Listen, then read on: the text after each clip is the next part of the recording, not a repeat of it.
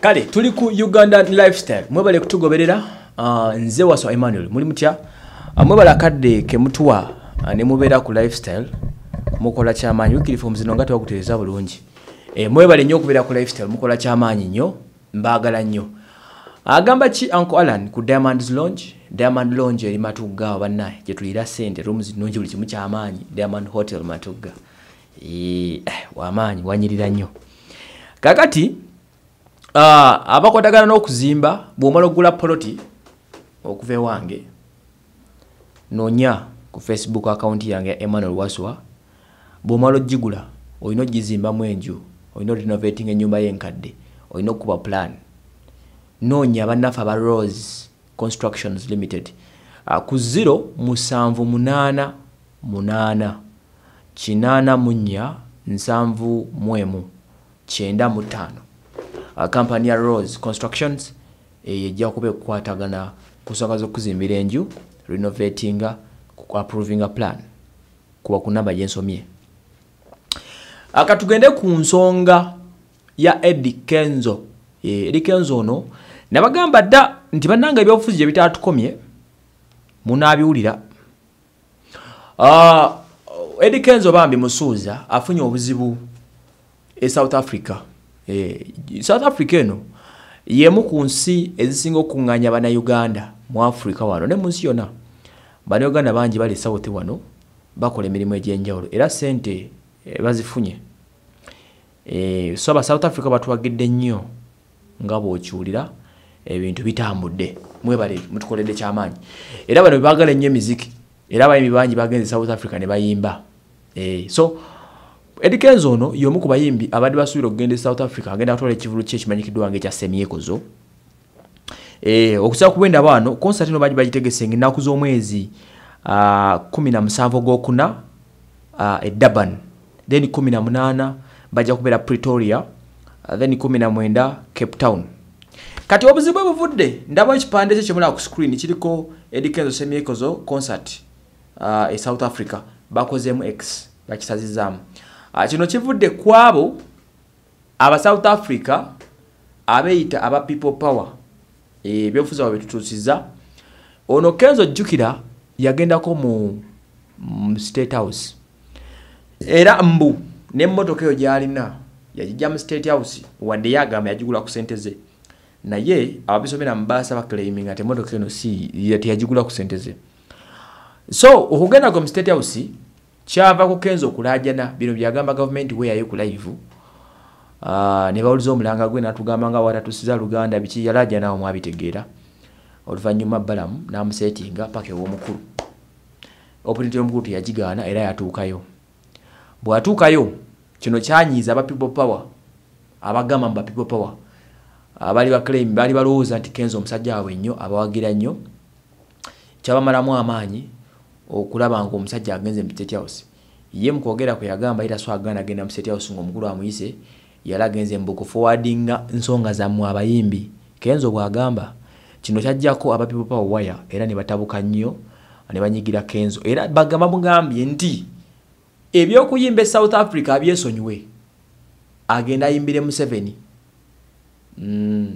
mbwa agenda ayimbire mu 7 tayinza kulya mu musajja wawe Bobby Olukwe bambula bali bamwesigambo nnyo nga bamukkiririzaamu nga Kenzo abalyamu atyo Olukwe era ekipande kye mulabako ekyo kiriko X semyekozo X kitegeeza Bob Mugati bagenda kulaba showing ali Durban ne Pretoria ne Cape Town asigale mu Kampala imbire President Museveni kakati awo tuli nti music atusiza mu mbeera aba people power mutaddewo scenario n'embeera nti omuntu takkirizibwa ku expressing views ze if at all the government has given you chance to express what you can do for the last 30 years then lwaki mwe temukkiriza abantu be expressing ekyo kye balowooza mwe mwagala kulowoozesa nsi nti ensi yammwe endowooza buli omu yakoowa no si bwe kiri abakooye bangi tukimanyi naye n'abatannakoowa be bangi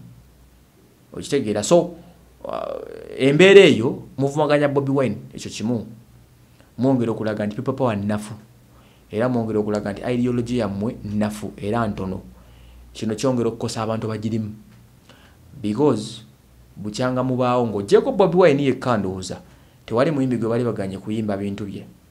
Ono Bobi Wine yagenda ku level ndala, ebyo kati ebyo byatusukkako. Kati byatusukkako ebyo. So abantu nga Kenzo embagaana olwokuba agenza omukulembeze kati mu mugaana okuyimba then kiba kitegeeza temuli tolerant. Bwe mulitwala entebe temutte buli abetolodde, temugobe buli muntu mu nsi. Kitegeeza mujja kwera dictator nnyo n'okusinga Museveni nga muga nti dictator. Are we together? So this is very bad. Kyemukola si kirungi. Muleke abantu be expressing ekyo kye baagala. Namwe mu expressing ekyo kye mwagala. Lwe tujja okubasaamu ekitiibwa. Naye bwe mukola ebintu nga bino mweba mweswaza. Juzi mwagenda kuswala wano ku nsonga za sipapa nga mwefuula bazaayo ssente nga mwolesa obunaku, which is very bad. Okitegeera. Ne mutuuka n'okuzaayo ssente mbuziddeyo zende za kibi. You know, n'abaswaza n'abagamba bwe mamuza sente zange milioni 4 musoke mukwate neze mwalya. Buli mukola ebikolobero ng'ebyo kitta ekifaananyi kya Bobby maaso wali. Bw'okitegera kiba kitegeeza nti abagiro ba lumpen etaba hooligans mu bufunze ate n'ebino ebyobucupa bibattira erinnya. Are we together? Kati ate bwe mugoba Kenzo olw'okuba yagenda mu State House Uganda efugibwa Museveni ne bwokera ku machango oliwa people power. Bobby gwe muwagira ennyo akolera mu parliament ya President Museveni asasula milioni nga 25 buli mwezi eziva mu government ya Museveni nazo mujje mugano zijjayo. Bobby gwe muwagira ennyo ticket emutwale ebweru government ya Museveni yagishuinga. Bobby gwe muwagira ennyo akumirwa government ya waliwo embeeri waliwo ebintu muli be opposition naye muli mu ggwanga lya Uganda erikulemberwa Museveni. Owekitegeera oli mtu soa kujjawo mwabale South Africa muliyo because of the mercy of the president. Walinzo gama toliyo ku sente zo na bichibyo naye singa akera ku machana gateri mu Uganda kuddamu genda South temuyinza kuddamu kulinnyayo because they own the law. Waliwo mtu no kukiriza nti government ina powers ye authority. Kati waliwo mtu ajja kujjawo tuwagire obufuzi nga tutekamu ku sense owekisajja kikulu nga aba NRM gobolesa. Chovola basodo tukinaguka kemyaka n'emyaka ne batufuga bubi nnyo. They have that sense of maturity.